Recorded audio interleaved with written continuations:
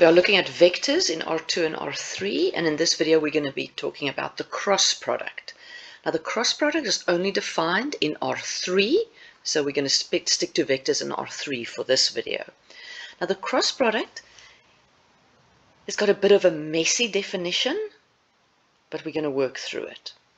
So if I've got two vectors v and w, it's quite a complicated formula to get to the cross product. We'll get to the formula shortly, but what I want you to notice firstly is that the cross product between two vectors gives me another vector. So this vector is in terms of components I, j, and k. It can also be written in the other notation, but notice that the cross product results in a vector, whereas the dot product results in a real number. Cross product results in a vector. So what is this complicated calculation? Now, if you are familiar with matrices and determinants of matrices, then this cross product of v and w is the determinant of the matrix I, j, k, and then the components of v, v1, v2, v3, and w, w1, w2, w3. So it's the determinant of that matrix. Now, if you've not done linear algebra or worked with matrices, we're just going to force the formula a little bit. So just take a look where it comes from. Once you've done it a couple of times, and you'll have to practice this one, it'll make sense. All right, so to find that cross product, I'm going to write it with the other notation, not with the components I, j, and k, just to show you where those things come from. So for the first entry, we ignore this first column, and then we say, well, it's v2 times w3, so I'll multiply that, minus v3 times w2. So v2 w3, so that product minus that product, minus v3 w2. That's the first one. Then I put a minus there. All right, now if you worked with determinants, it'll make sense where that comes from, but for now, if you don't understand determinants and matrices, just remember that we put a minus there, but then we keep the pattern the same. So we put the minus there so that we can keep the pattern the same. So let's look at that second entry. So now we ignore the second column, and we say v1 times w3 minus v3 w1. So again, we multiply v1 with w3, v1 w3 minus v3 w1. So that's the second entry, but it's got a minus in front. Now the third entry, the pattern remains. We're going to ignore the third column, and we say v1 w2 minus v2 w1. So we've got v1 w2 minus v2 w1. There we go. I had to squash that in a little bit, but that's how we're going to find the cross product. Now this results in a vector. Now we're going to do it with examples, and then we're going to look at what does the cross product, what does this vector mean, what is the properties, and what is special about it. So just remember, only in R3. All right, so here we've got a couple of vectors, v and w. We're first finding the cross product v cross w. Then we're going to find for the same vectors the cross product w and v. So we want to see, is the cross product of vectors, is that a commutative operation? So v cross w, to get that, we're going to just write I, j, k, write the components of v because that comes first, minus 2, 3, 0, w, 5, 1, minus 1. So for the first entry, we ignore that first column,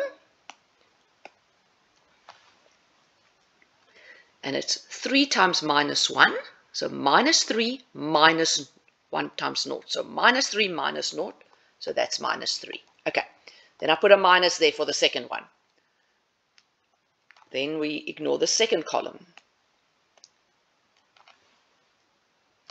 and it's minus 2 times minus 1, which is 2, minus 5 times 0. 2 minus 0 is 2. All right, and that minus in front is from the definition. Then the third entry, we're going to ignore the third column. Oops, we lost the one there.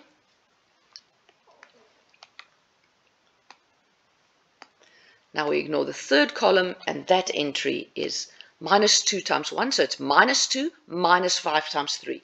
Minus 2 minus 15 is minus 17. So there's the vector, that's the cross product of V and W. And shortly we'll look at what it means, what it stands for, what is special about that vector. But let's just see if W cross V gets me the same thing. So we look at I, J, K. Now W is first, 5, 1 minus 1. V is minus 2, 3, 0. Ignore the first column. And I've got 1 times 0 minus 1 times minus 3 times minus 1. So it's 0 minus minus 3, so it's plus 3. Second one, we put a minus in front. Ignore the middle column. 5 times 0 is 0.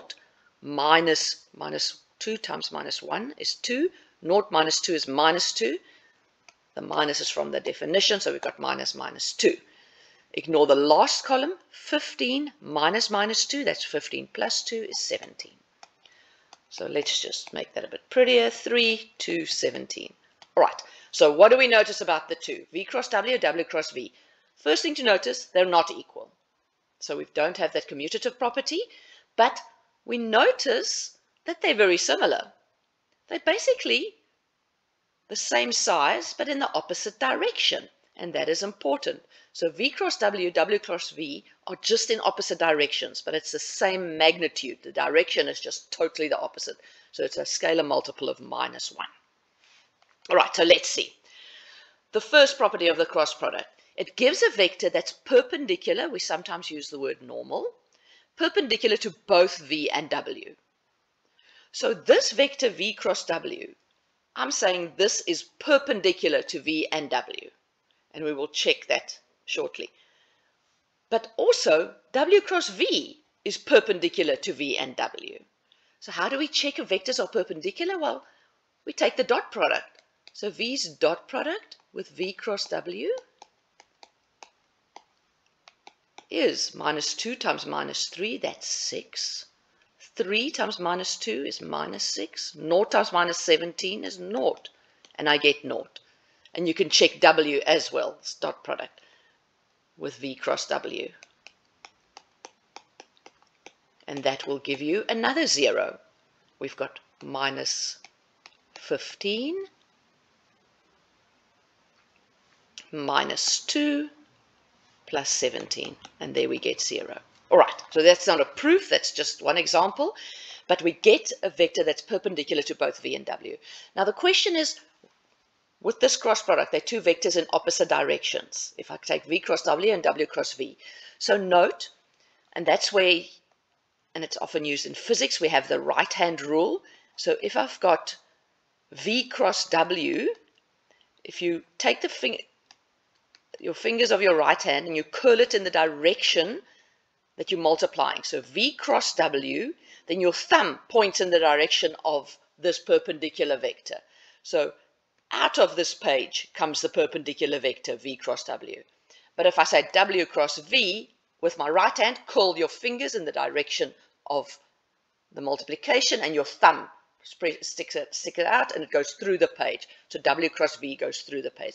But both of them are vectors that are normal or perpendicular to V and W. Right? If they're not parallel, we'll look at the parallel idea shortly, but if they're not parallel, then the magnitude of V cross W gives me the area of the parallelogram with edges V and W. So if I've got a parallelogram, the area of that parallelogram is the magnitude of V cross W.